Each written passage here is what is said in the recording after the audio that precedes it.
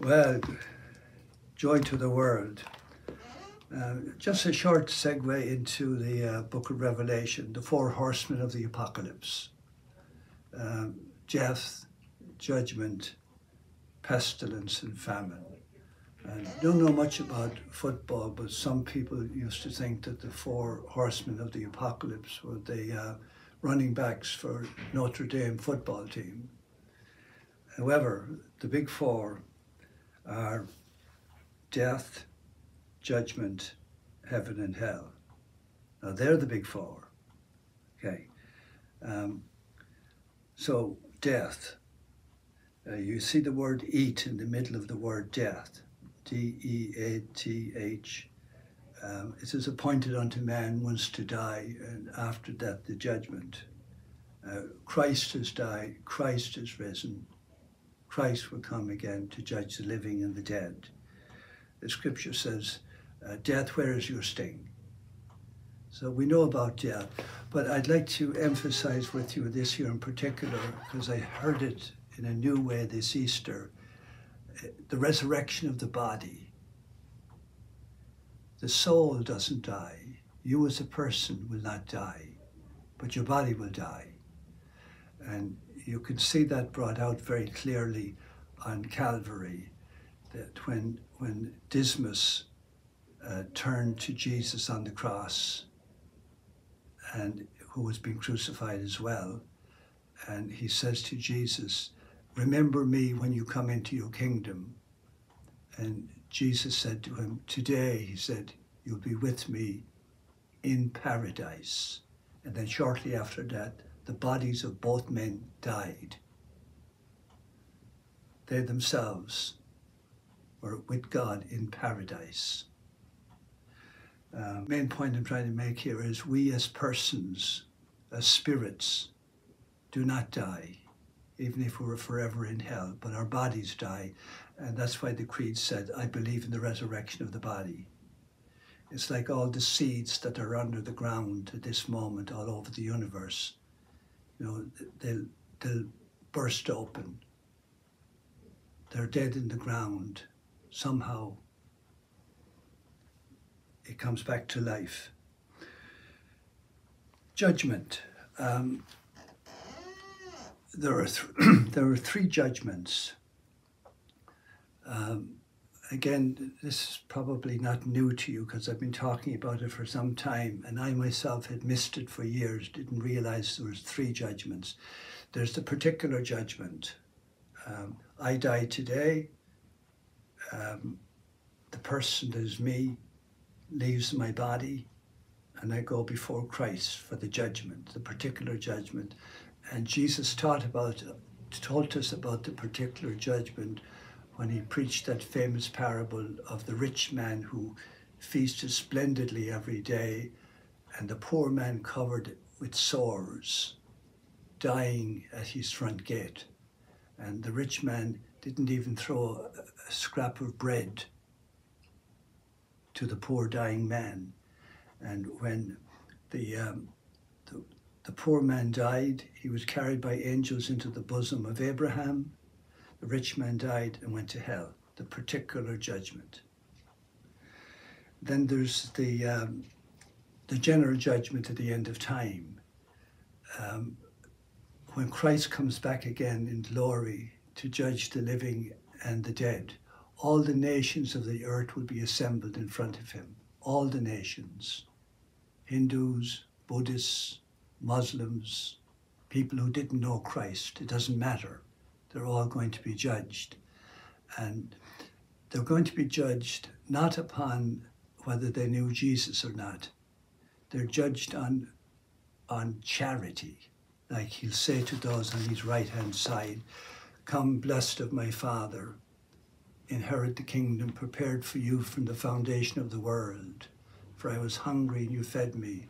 I was naked and you clothed me. I was sick, you came to visit me. You came to see me in prison.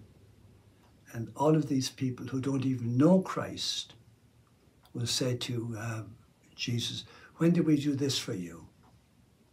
And again, the answer comes back, as long as you did it to the least of the brothers, you did it to me.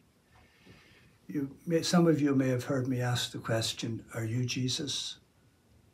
Are you Jesus? Well, let me put it to you this way. Let's say you, listening to this video this moment, find yourself on the streets of Ocala, down and out, battered, homeless, addicted, and and you're not a Christian, we'll say, not a Christian, you're whatever, somebody from South Africa, and moved by the Spirit,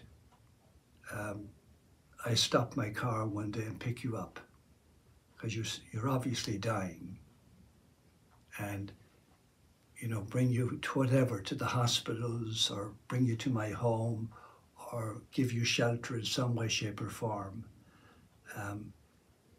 Now, pointing at that man, are you Jesus? The answer is yes. He is Jesus. So death, judgment, heaven, eye has not seen, nor ear heard, nor has it entered into the hearts of men and women what God has prepared for those who love him. Whatever you think heaven is, it just ain't. Eye has not seen, ear has not heard. It hasn't even remotely dawned on us what heaven is, but we know it's there. We are reminded of heaven every time we say, Our Father who art in heaven. And the closest I can come to describing heaven to you is that in some way, heaven is when you are married to God for all eternity. Eye has not seen, nor ear heard. And then hell. So hell, is it a place? I forgot the third judgment. This is the one that disturbs me the most here, especially in our time. John 3:19 says, judgment has already been passed on this world. The whole planet Earth, with I don't know how many people we have, 6 billion maybe. We've all been judged already. And you say, well, when did that take place? Well, it took place when Jesus was born. The Word took flesh and dwelt among us. Judgment has already been passed in this world, and the judgment in question is this, that the light came into the world, but men prefer the darkness because their deeds were evil. Jesus is the way, the truth, and the life. Some men and women choose and prefer darkness. It's a great word in our society. I am pro-choice. I stand for the right for a woman to choose to have her child aborted.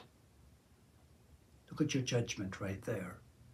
Or you go to the polls and you know what you're doing, and you know that the candidate you're voting for is absolutely against the rights of the child to live, and that should he be elected into office, he will spread billions of our money across the world promoting abortion. But you did it with your vote, choosing the darkness. So then hell, is it a place? Well, when Jesus spoke about it, he pointed out that hell was prepared for the devil and his angels. Hell was not prepared for man, even though some will experience hell. It was not prepared for us. It was prepared for the devil and his angels.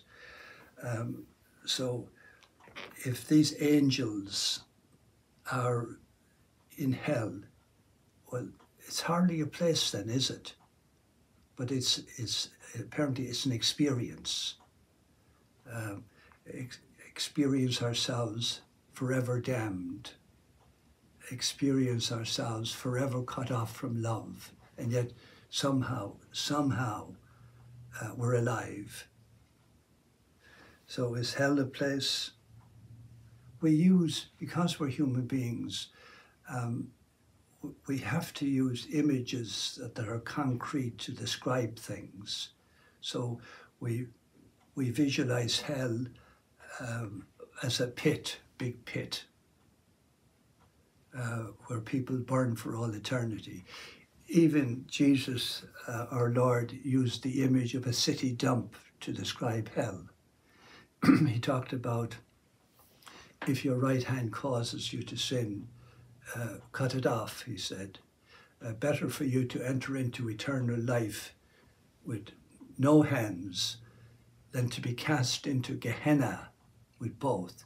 Now, Gehenna was the city dump outside the city of Jerusalem. And Jesus used it as an image for hell, because the city dump burned morning, noon, and night. So those are the big four: death, judgment, heaven, and hell. And again, Jesus is limited in the sense that by our humanity, he has to describe these things in words that we understand. But the truth of the matter is that eye has not seen, nor ear heard, nor has it entered into the hearts of men and women what heaven is, what God has prepared for those who love him. And the same goes with hell. Eye has not seen, nor ear heard, nor can we even know and understand eternal punishment. But we know it's a reality. O my Jesus, forgive us our sins, save us from the fires of hell, lead all souls to heaven, especially those in most need of thy mercy. Amen.